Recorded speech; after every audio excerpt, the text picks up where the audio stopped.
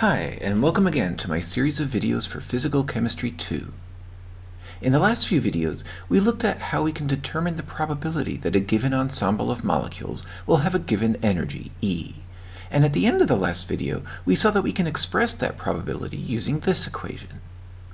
However, we still don't know how that energy manifests itself in those molecules.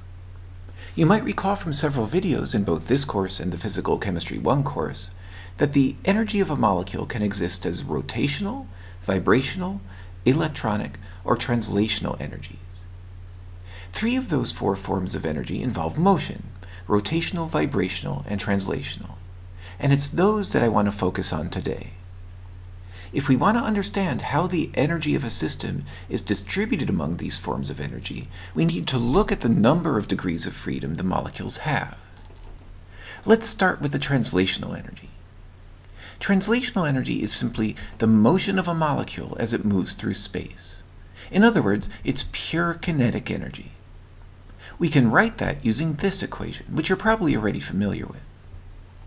Notice that I'm using the symbol lowercase epsilon for the energy instead of capital E. That's because this energy only represents the translational energy and not the rotational, vibrational, or electronic energies. To get the total energy, E, we'd have to add all those together. Anyway, this equation for the kinetic energy isn't too useful because we'd have to know the velocity of each molecule in order to calculate it. However, we can use some of the information we've talked about in the last few videos to help us out. First, though, let's remember that the velocity is a vector quantity, where the velocity vector is composed of velocities along the x, y, and z axes. That means we can rewrite this by splitting the kinetic energy into three separate terms, one each for the velocity along the x, y, or z axis. Now, we're dealing with a system that's an ensemble of molecules, which means it consists of an extremely large number of molecules, on the order of Avogadro's number. That means we should look at the average translational energy and the average velocities in the x, y, and z directions. The first term on the right side is just the average translational energy for motion in the x direction. And from our earlier discussion of the velocity distribution, we know that we can get that by multiplying the kinetic energy for each possible velocity by the probability of having that velocity, and then integrating. Let's simplify this expression a bit by taking the mass and the factor of 1/2 out of the integral. But wait, in the last video, we saw that the probability P can be expressed using this equation. So let's plug that into our formula. We can now split this into two integrals, one in the numerator and one in the denominator. Notice that the summation symbol has been dropped out. That's because taking the integral really makes that redundant. Taking the integral over all possible velocities corresponds to taking the sum over all possible translational energy states. Now, let's simplify the two integrals. It turns out that both integrals are symmetric.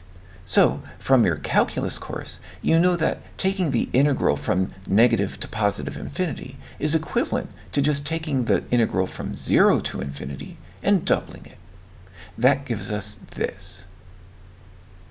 Now we can simplify by canceling the two factors of 2 out of the equation. What can we do now?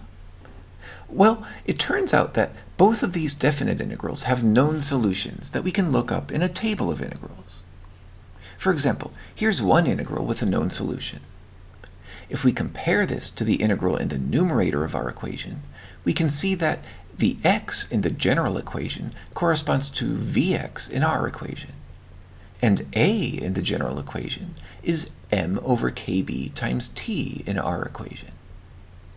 That means that the numerator can be written like this: 1/4 times the square root of pi times 8 times kb cubed times t cubed over m cubed. Meanwhile, the integral in the denominator corresponds to this general equation. Once again, a is equivalent to m over kb times t, and x corresponds to our Vx.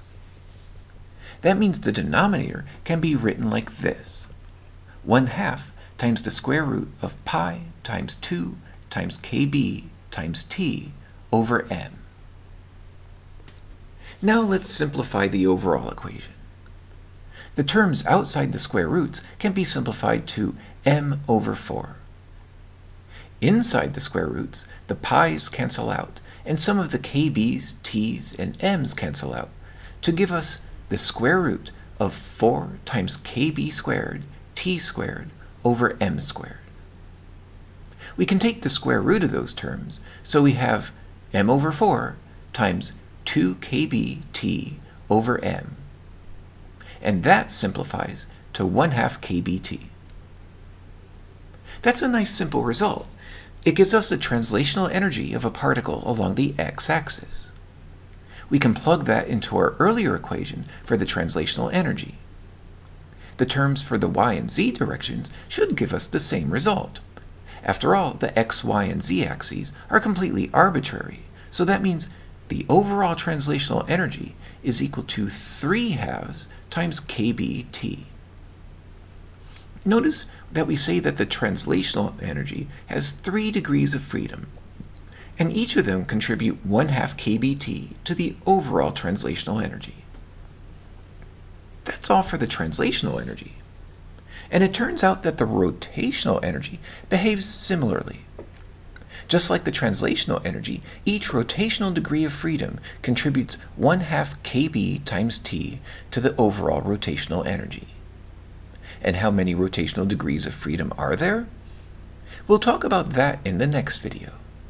There are always 3 degrees of freedom for translational energy, but the number of rotational degrees of freedom depends on the structure of the molecule. The vibrational energy is similar. Like the rotational energy, the number of vibrational degrees of freedom depends on the structure of the molecule. However, unlike the case for translational and rotational energy, each vibrational degree of freedom contributes kb times t to the overall energy, not 1/2 kb times t. Well, that's enough new material for now. In the next video, we'll finish our discussion of how the energy of a system is distributed between rotations, vibrations, and translations. And we'll combine that with something we discussed in the last video, the partition function. That'll allow us to look more deeply at how different types of energy are distributed in a system. I hope you'll join me for that. But in the meantime, have a good week.